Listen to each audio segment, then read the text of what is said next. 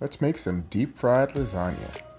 Perfect way to level up your leftovers. You're going to take some seasoned panko, add your Frank's Red Hot to your eggs. Put that on everything. That's what the slogan says. Ooh, I know you hear it. Whisk it real good. Take your leftover lasagna, nice and formed, into decent sized bites and into your seasoned eggs. You're going to roll it all around and batter it up into your seasoned flour, back into your eggs, and then finally into your panko. Don't worry, I'll put the seasonings in the description box. Or I'll pin it to the first comment, because you never know what platform this is going to go on.